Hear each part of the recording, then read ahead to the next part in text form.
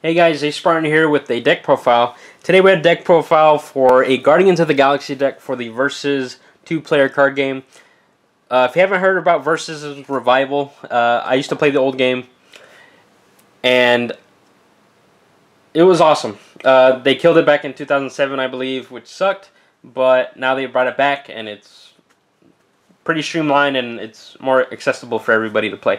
It's also kind of like a living card game, so you could just buy one thing and you get play sets of everything. So you don't need to buy booster packs, starter decks, any of that stuff. So, not going to explain any of the mechanics.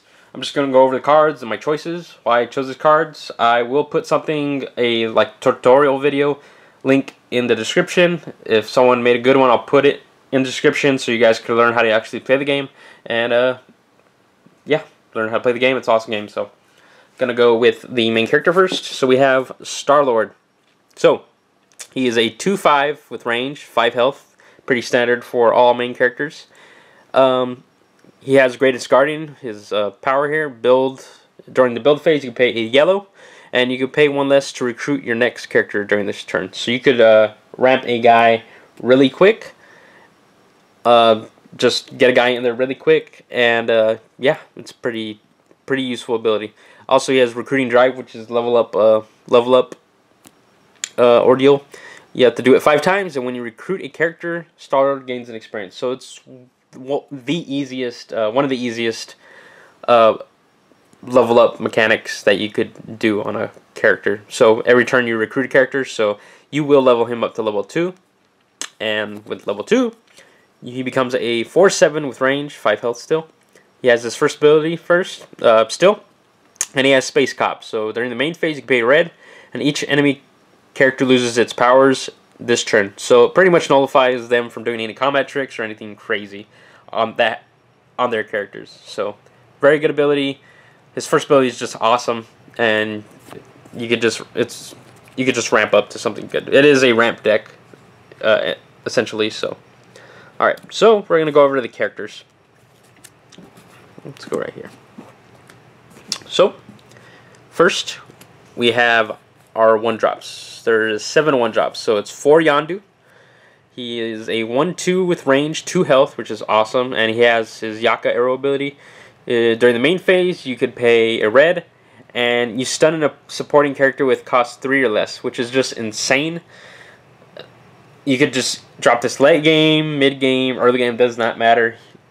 There will be people that play a Cosmo, which we'll go over right now, and you can just stun it and kill it, and it just gets rid of the annoying dog. So it's just good. I want to see it a lot, so obviously that's why I play 4. So 4 copies of Yondu. Alright, then we have 3 copies of Cosmo. He's a 1/3 with range, 1 health, and he has Nullify. So when he appears, choose an enemy character. It loses and cannot gain key, word, and superpowers until Cosmo gets stunned or leaves play. So as soon as you kill it, you have your powers back, but until then, if you can't get him off the field, he is a very annoying character to deal with. Especially with Drax in the deck, which has an ability where they can't fly over the front row. He will sit back there and just be there, and you can't use your power and stuff like that. So 3 of him, he's really good. Don't want to see him like turn 1 or anything like that, so definitely just 3. So we have 2-drops. There's also 7 2-drops. We have Mantis. She's a 2/3, no flight or range, 1 health. She has the Rebirth ability, so when she gets KO'd, you may turn her into a face-down resource on your side. So you want her to die, you want to crash with people, just to get an extra resource to start ramping you guys and start doing more crazy stuff. You can ramp on turn. You can put this light game and just give you whatever, and boom, you just start unloading characters or put out your biggest character out there. So definitely for her, she's the main that you want to see. You can even cheat her in turn 1 with Star-Lord, so it's pretty ridiculous. And we have 3 Agent Venom. 2-drop, 3/3, no flight or range, 1 health, and he has Symbiote Strength. So during the main phase, you can pay green to put 2 1/1 counters on Agent Venom. He becomes a 5/5 on turn 2. Pretty ridiculous. Also late game too. Even on turn 3, you could drop him, and he's still good for his stats. He becomes a 5/5 on turn 3, which is awesome for his stats. So definitely 3 him. He's one of your early beaters in the deck. So then we have our 3 drops. There's only 6, and it's Gamora. So she's 3/4, 2 health, pretty awesome, with the lethal ability, which is when she attacks and stuns a supporting character, KO it. So when she stuns something that has 2 health and hasn't been stunned before, she'll kill it automatically. This is awesome during late game, or she team attacks with somebody, her ability still goes off no matter what. She is part of the attack. So keep that in mind. She is awesome early and late game. So 4 of her. And we have 2 of Rocket. He's a 4/1 with range and 1 health. His stats may look crappy, but with the range mechanic in the game, he does survive attacks, and he has a lot of attack. So he's a 4. 4 attack is a lot. So he has a scavenger ability. During the main phase, you can pay a red, and you can put a card from your KO pile into your hand. So you could get back a character that you lost, that you had to do something, discard it, or whatever. Or you could get a plot twist that you might need for the next combat or for the next turn. Stuff like that. So Rocket lets you use your resources back, and he's just good. Alright, so now to the 4 drops. We have 5 4 drops, and we have 4 Sabretooth. He's probably the best 4 drop in the game, just by his abilities alone. So 4/4 for 2 health, and he has Ferocious. So during melee combat, he strikes before enemy characters, and he also has Berserker, which when he attacks, he gets +1/+1 counter on him. So he's a 5/5 first striker in Magic terms when he attacks. When he doesn't get attacked, he still has Ferocious on him. So it's ridiculous. He's just the best 4 drop in the game right now. So definitely 4 of him. And we have 1 Nova. He's my favorite character, one of my favorite comic book characters, so definitely want to include him. And he's a 5/5 with flight, with 1 health, which is his downfall, and he has a Nova Force speed. So during the main phase, you could pay a blue, and you could ready him. So when you attack, tap him, he survives the attack somehow. You pay the blue, boom, ready him. He can attack again if he wants to. So he's good for that. He's just one of my favorite characters, so I want to include 1 copy of him at least. So 1 Nova, pretty awesome. Now to the big drops. We have 3 5 drops, and it is Groot. As you can see, he is a 0/0/2 with 2 health, but his ability I am Groot, he gets +1/+1 for each resource on your side. So on turn 5, if you play him, he's a 5/5, which is pretty decent. But later in the game, when you're getting to like the 7, 8 drops and you drop him, that's when it gets scary. The one downfall of this card is that I am Groot is a keyword, and Cosmo takes away keywords. So he'll instantly get stunned, and he will die. So that's the only downfall of him. Other than that, he is a big beater or just good on curve. So we want 3 of him. And for the 6 drop, it's only 3. He is Drax. Drax is just awesome. He's a 6/6 for 2 health. And he has Berserker, so when he attacks, he gets a +1/+1 counter. So he becomes a 7/7 while attacking whenever you play him. And he has Grab. So while he's in the front row, enemy characters can't fly over him. So it does refer to the movie on the card. Nothing goes over his head. That's an awesome ability to have. Guardians of the Galaxy don't really have flyers. Nova. They also have Moondragon and Adam Warlock. I believe that is it. And Quasar. So there's only 4 flyers. And there's 1 Nova. And I use Adam Warlock. And that's pretty much it. The other 2 aren't too great and don't fit in with what I'm trying to do. So having Drax out is really good. Yeah, but whenever I play my brother and I pull this out, he tries to take him out because he's just the annoyance, and he hates the card. So I don't blame him. So for a 7 drop, only 2. It is Adam Warlock. So he's a 13/13 flyer with 1 health. 13/13 is really big, but he has a condition for that. So he has Evolutionary Cocoon. So Adam Warlock appears stunned. So when he enters play, he is stunned. He doesn't lose life. He's just stunned. and he hasn't emerged. So during the main phase, you pay a green, and you recover him and ready him. So you can only use the power when he's stunned. So you come into play on turn 7 or turn 6 with Star-Lord's ability. Comes in stunned, you have that green. Boom, you have a 13/13 on turn 6 or 7. Pretty ridiculous. A lot of people have to team attack him or have to go head-to-head with a character and having that character stunned. So Adam Warlock, he is the preferred 7-drop of the deck. He's really good. So 2 of him and 1 Thanos, the only 8-drop in the game right now.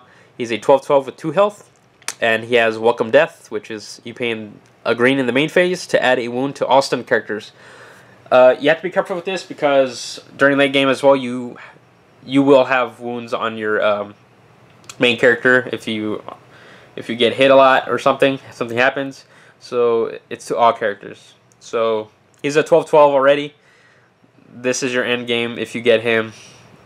He's just awesome. So 1 Thanos. Don't want to see him too much. So that is the character count. Really solid lineup, I think. So yeah, let's get to the plot twist. Here we have 4 fight and cover. You can use this anytime during battle. You choose a defender to get +3 defense this combat. So especially with Star-Lord and the main characters, they do have big butts. You use it on your main character and it is not stunned. Or you try to save a Drax or something. You could save any of your characters really. A lot of them have big butts. So 4 of these, they just save your butt. Literally. So boom, 4. And we have 3 even the odds. This is one of the team specific plot twists. This is Guardians of the Galaxy only, so or play it when you have a Guardians character on the field. So anytime during combat, it removes all +1/+1 counters from an enemy character in the combat, and that character's current attack and defense become the same as its base attack and defense this combat. So it removes all the counters, and they are they're stuck with the base unless they play something else, obviously. So if you use this against a Groot, and it could, I need to see the ruling of that, but it should put them to 0, but he has the ability, so not sure. I'm pretty sure it doesn't work that way, but 3 of these, a lot of +1/+1 counters when you power up and stuff, so definitely gonna get rid of them. And we have the final plot twist, which is 3, give them a lift. During the main phase, you put a +1/+1 counter on a character on your side, and it gains flight. So on turn 6, you put Drax. You play this on him. You can start swinging the back row, which is probably the weak characters like Cosmo or Yondu, or their main character that has range. There's not too many, but yeah, you take out their main character in the back. So 3 of them. It's really good. I used to have Open Fire, I believe that's the name of it, just +2 attack, but with not a lot of flight in this deck, give them a lift is the optimal choice. So let's get to the locations. We have 4 Nowhere. It's a Guardians deck, so you have to run 4 Nowhere. You could use this for any ability on your team. Besides Thanos, that's the only one that doesn't hit. But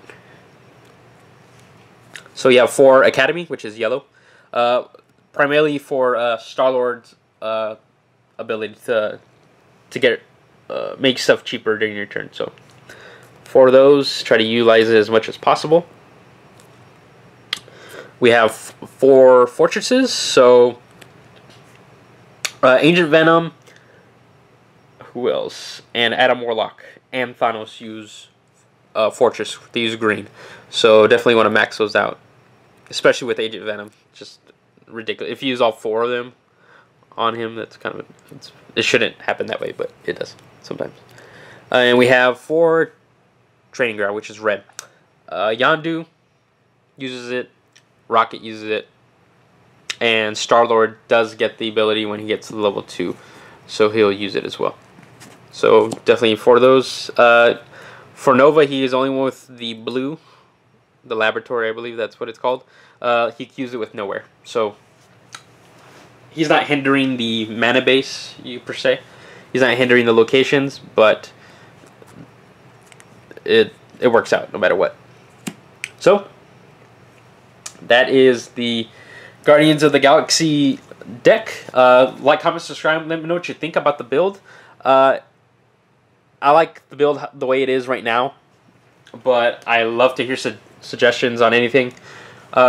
Also working on a villains deck, Thanos. He is one of the other main characters in the game, so I want to do something with him, kind of like a ramp, not too rampy, but I want to use his level 2 ability, which is the Infinite Gauntlet, where they have to destroy like one of each thing in their possession. So I'm trying to do that. I'll probably make a profile of it as well. But like, comment, subscribe. Let me know what you think, and I'll see you guys later. Peace.